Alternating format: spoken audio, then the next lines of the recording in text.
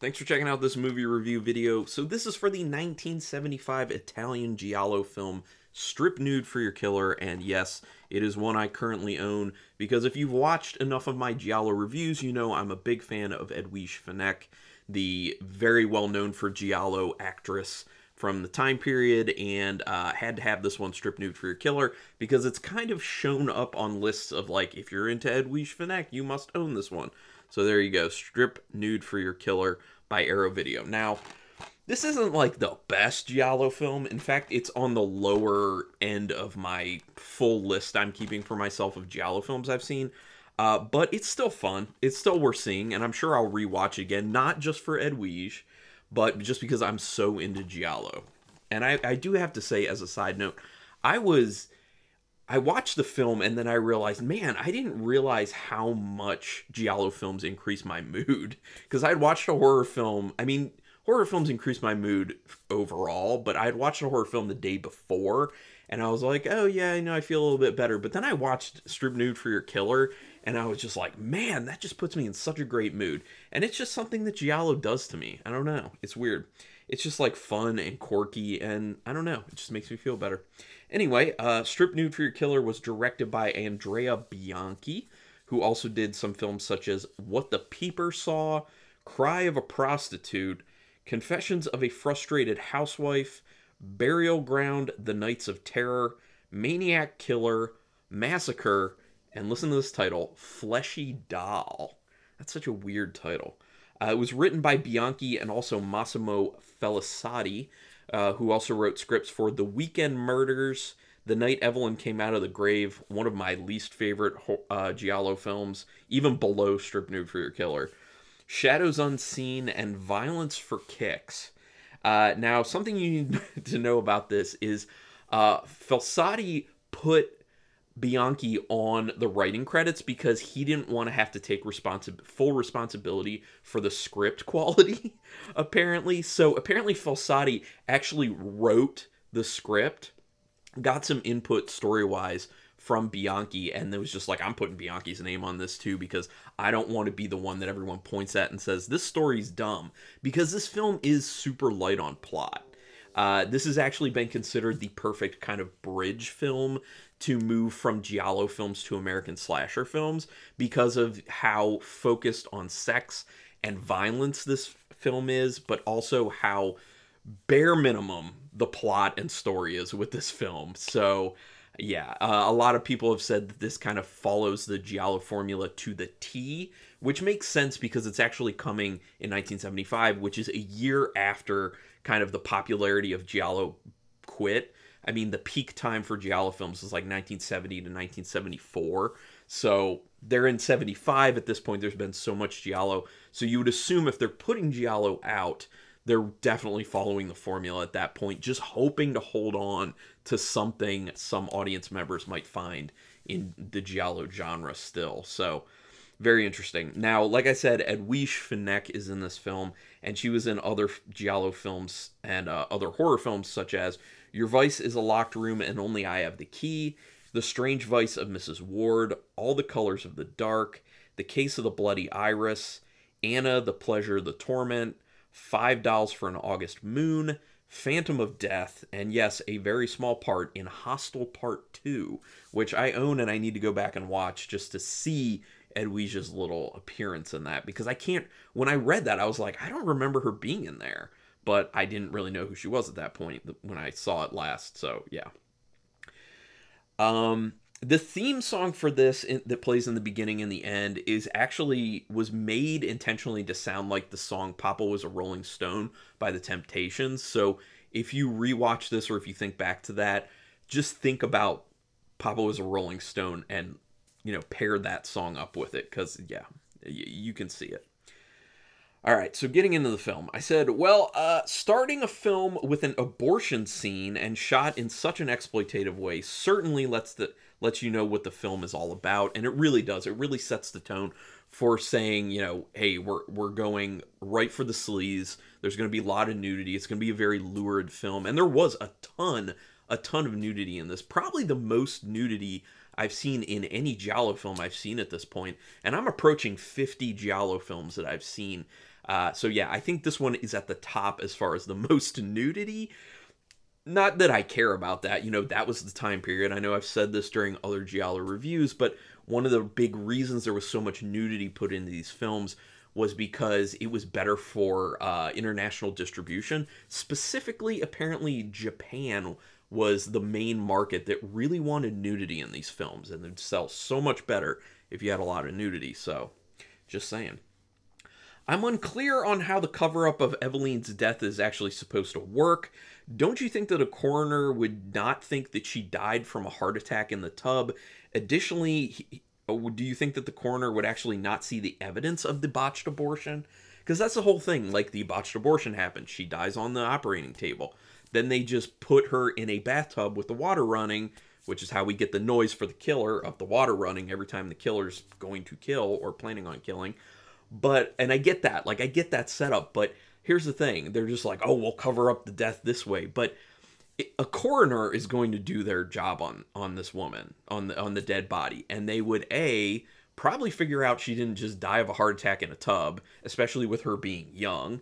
And B, would see evidence of the botched abortion, most likely, when they do their post-mortem. So it doesn't really make sense. And this goes back to the whole thing that this film was very much chided for when it first came out, which is not a great story, very light on plot, just seems like it's driven by the violence and the sex.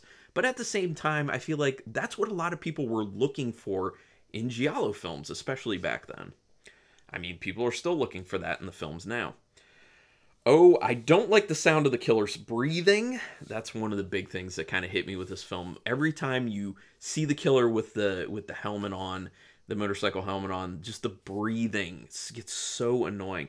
But then also that kind of weird hokey noise like I know that sounds terrible. It sounds nothing like it, but you know what I'm saying. You know what I'm trying to get at. That weird noise that's almost kind of like slapsticky bell type noise when the killer's gonna kill. I'm like, who thought to use this music? It's terrible. Carlo is established very well as a straight-up horn dog and a super creep in this film when he first meets Lucia, and he is harassing the hell out of her by taking pictures, but mainly just, like, looking at her butt. And then he, like, borderline tries to rape her in the sauna, and it's just like, this guy's terrible. And he's actually supposed to be kind of one of the heroes of the film, so there's not really a whole lot to feel good about with this movie as far as characters go. And there's just a lot of that. There's a lot of just like horrible people in the film. I mean, I think probably the person who I was most feeling okay with was probably Magda, Edwige Fenech's character of Magda. But Carlo, oh, no. Terrible. And I mean, your initial introduction to him, it's just like, ooh, this guy. They drop all music when Mario sneaks into the photo lab. Notice that. It kicks back in when you're hearing the noise of the killer coming for Mario, which, he doesn't know at that time, obviously. But that's another thing to kind of point out, that every single time the killer is about to get someone, they drop the music completely. And they just use sound design and they use silence to kind of build the tension, because it really does create this air of just like you sitting silently waiting to find out when the kill will happen, because it's coming. And I think it works. I think it's a great way to drive tension up, and I wish more films would do stuff like this. This isn't a great film, like I was saying, but there are great things that it does, including this idea of dropping the music when the kills are coming. I love it. Why are Mario's pants down when he's found dead? That's something that's never revealed. Unless they were trying to frame it, because there is a comment made about him not being into women. So I don't know if that was supposed to insinuate that the killer set it up to make it look like maybe it was a spurned lover who they were about to be getting it on, and then they just killed him. I don't know if that's what it was, but it wasn't like specifically talked about, and I just thought it was funny because you just see the crime scene and you're just like, why are his pants off? Like, they weren't even off, they were like down around his knees, basically. It's like, why are his pants down? Yeah, so I just thought that was kind of funny. Wow, Gisela is real domineering. when she had just made love to Lucia, and then she basically orders her to stay in bed and wait for her while she's goes to work. Like, she literally makes a comment to her about, like, this is what you do and this is what I do. I go out, I have my life, I have my job, and then I just come home to you and you just kind of serve my needs. So I think they did that to kind of really set Gisela up as a very masculine personality of the time, because she ends up matching up a lot with Carlo and also Maurizio in being, horrible, basically. Which, it does make sense for her character, too, because she does have to be more cutthroat because of her being the head of Albatross, that company that, for what I can figure out, is just like a ad company, or like they create like sexy photos, or I don't know. I didn't really get the full thing on that. How about Carlo's naked headstand? After the first time he sleeps with Magda at his place, not counting the blowjob in the photo lab, after he sleeps with Magda at I think that was his place, or maybe it was her. No, it was her place, actually. You turn around at one point and he's on the bed doing a headstand with his legs up against the wall, and he's butt naked. So that's one of the things I'll say for this film. This isn't just a typical giallo film where it's got a lot of nudity for the ladies, for the men. It's got nudity for the ladies in this too, and gay men and gay women. It's got something for everyone as far as carnal desires go. So good on them for that. As soon as Carlo started strangling Magda after she asked about Lucia and kind of Carlo's relationship with Lucia since she had died, I was like, okay, this is, Carlo is now the guy that they're going to really start riding, as far as this is who you should be thinking as an audience member is the killer. This is who we want you to think the killer is. That's what that whole action of him starting to choke Magda was all about. And I think he does that on another occasion too, like playing around. It's like, this guy has a disgusting sixth sense of what playing around is and joking around. And I'll get back to that with the final thing in the film too. It's weird. Wow, Maurizio is a really crazy driver, and I love that scene where Doris gets in the car with him, and he's gonna take her to his place, and it just shows like the POV of Doris's side, like watching his crazy driving as he's just like flying through the streets. They shot it really well. It looked super dangerous, so it conveyed exactly what it was supposed to, and I don't know, it was cool. I love that part. I was like, man, Maurizio is an awful driver. I thought that Carlo was awful. Maurizio is potentially even worse, because he tries to rape Doris, threatens her with violence, and then when she finally relents and kind of acts like she's into it, he starts crying on her, and then he starts saying that he's never had sex with a woman before. And I was like, I don't understand. He's got a wife. I believe that... Who is it? I think it's Gisela is his wife, right? Tell me if I'm wrong in the comments. Can you explain this one to me? I didn't get that. How he was like crying about that, and he's like, I've never had sex with a woman. I'm like, wait a minute. But then we get the best thing ever. When Doris finally leaves and Maurizio goes and pulls a blow-up doll out of a dresser drawer, is walking around in just his underwear, holding this blow-up doll like he's clinging to it for emotional support, basically. Like he's in love with this blow-up doll. I think he even makes a comment about, like, you're the only one who can make me come, to the blow-up doll. I'm just like, this is grade A quirky ridiculousness for a giallo film. I love that. I laughed pretty hard at that scene. Probably the best line of the film. Did I ever tell you you look terrible with clothes on? I've heard iterations of that, but that specific phrasing of it, wonderful. So funny. Great line right there. I believe Carlo said that to Magda, I think. I might be wrong. Can't say I feel sorry for Carlo when he gets hit by the car. I actually kind of laughed at that part as well.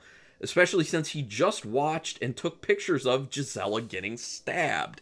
So he is this... I already talked about this. He is this kind of hero in the film, yet he's a horrible person who almost raped someone, who's just like a horn dog, who just womanizes which the womanizing part was actually not seen as all that bad back then in the 70s, but obviously is now. But then he also just like literally is just taking pictures of Gisela getting stabbed. Doesn't try to really help or anything. He literally sees her about to get stabbed and just starts taking pictures.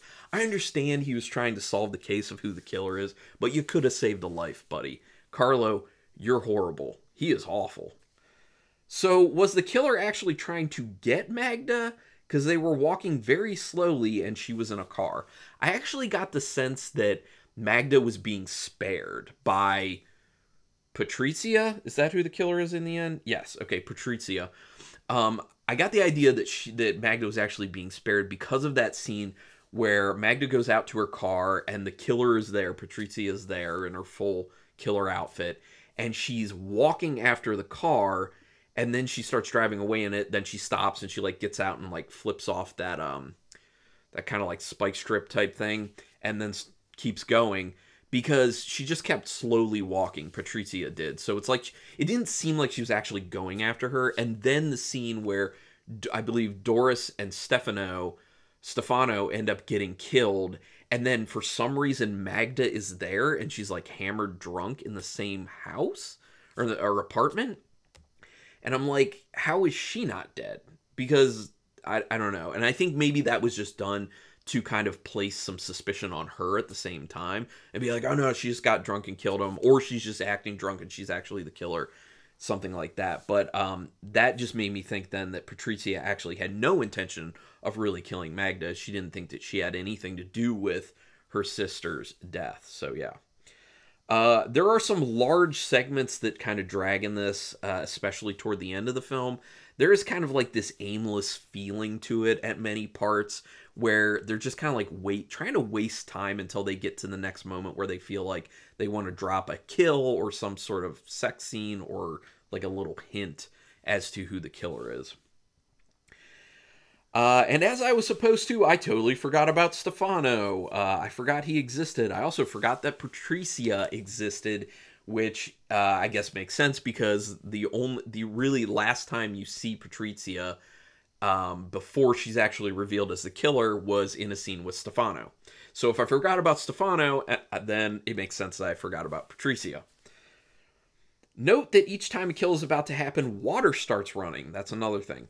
And many times there are flashes of Eveline in the tub from the beginning.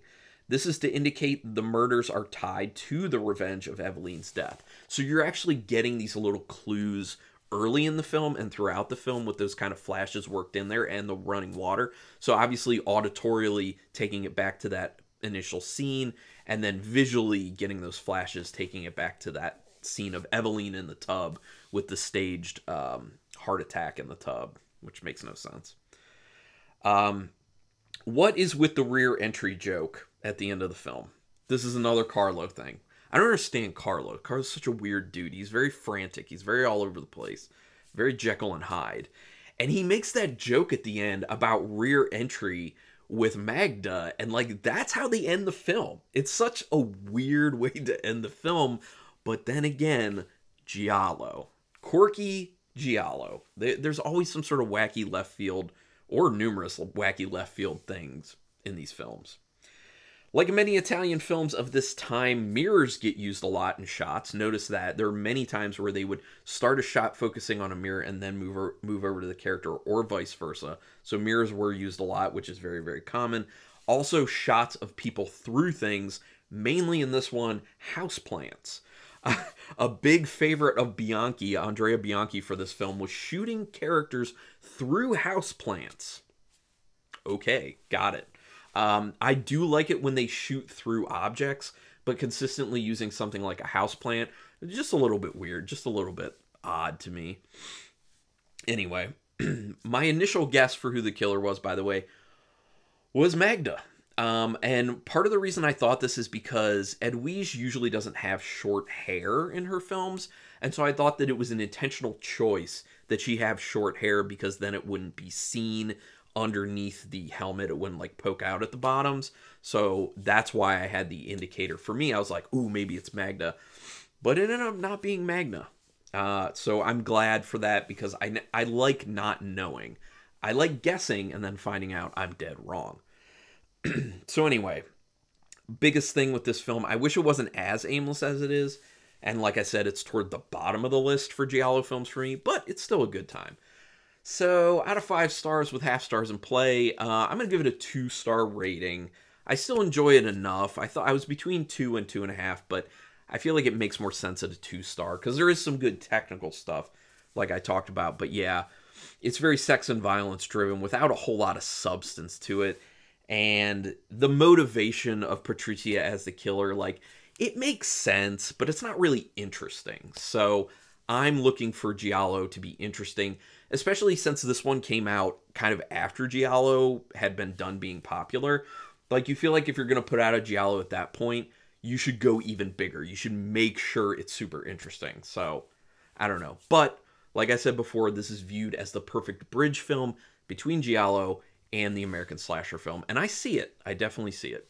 So I would love to hear your takes on this film. Go ahead and put your comments down there. Love it, hate it, all the things in between.